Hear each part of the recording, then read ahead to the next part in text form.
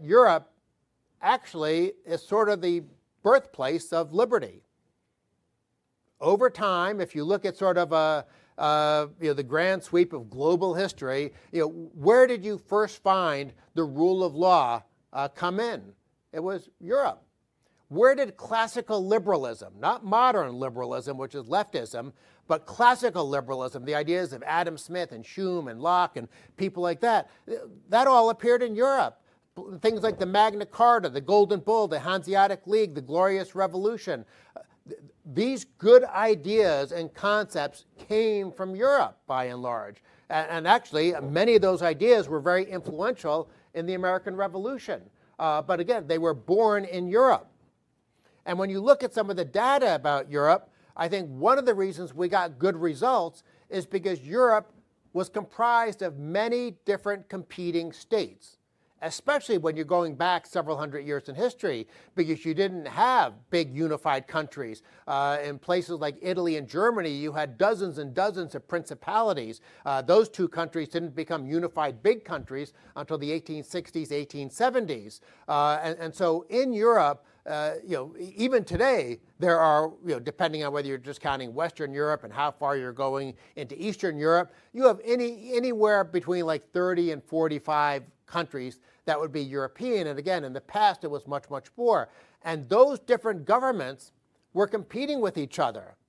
And when governments are forced to compete with each other, I think you get very, very good results. Because especially back then, if you were a serf and you felt you were being exploited, which you probably were, well, you walk across a border because you had lots of small competing jurisdictions. And not only that, there was also there was a motive on the part of governments, because Europe was just wars, endless wars for centuries.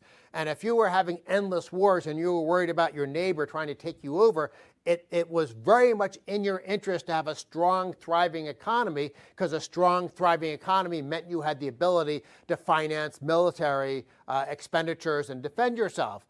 So whether it was because they were competing just in terms of economics, whether it was because they wanted a strong economy so they could fight off their enemies, there was this sort of jurisdictional rivalry in Europe that produced good results. And in the previous slide, I quoted Professor Roland Waubel.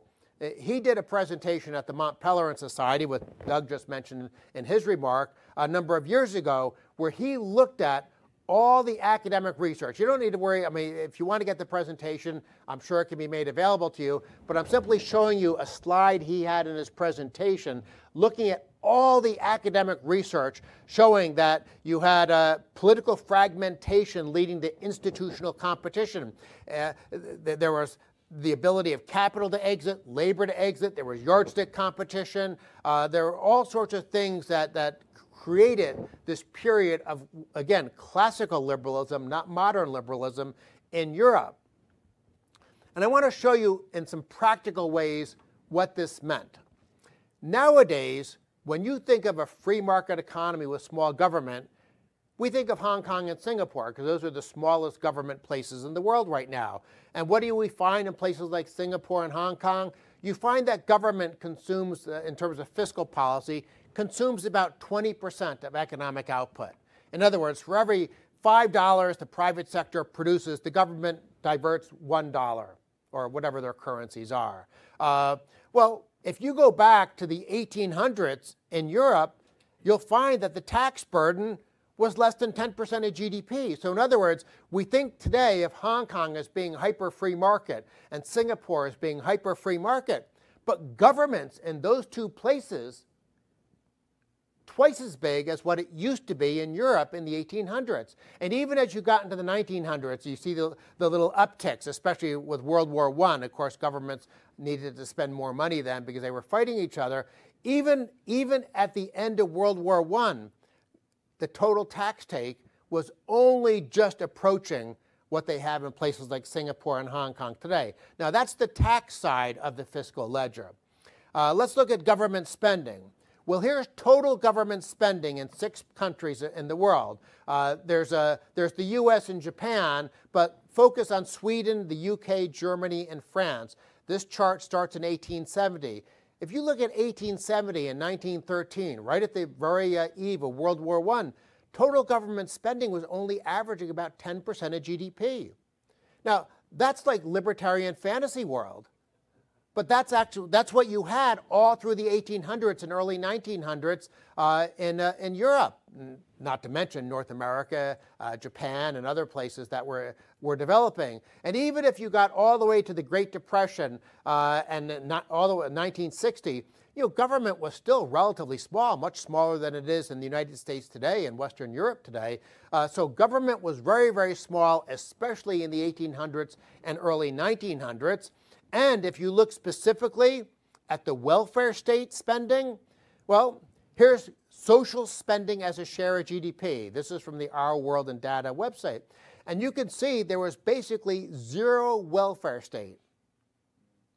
Almost no redistribution, no social insurance, all the way up to 1900. Then you see a few countries beginning in 1900, and even in 1930, it was like the biggest welfare state in Europe in 1930 was 5% of GDP in Germany.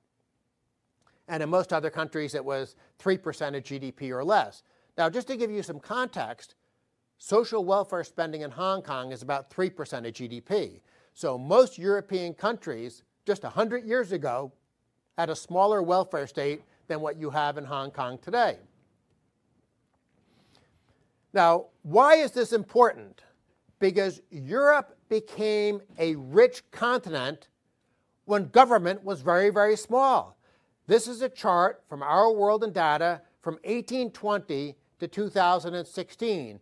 And you can see that it was during that period, and if I did a logarithmic chart, it would flatten out some, but it would show the same basic story. You would see that economic growth took off. In 1800, the entire world, all of Europe included, was basically mired in agricultural poverty. By the time you got to like 1900, early 1900s, they were like 3, 4, 5, 6 times as rich. The Industrial Revolution, during this period of laissez-faire and small government, made Europe extremely rich. Now, they didn't all become rich at the same rate.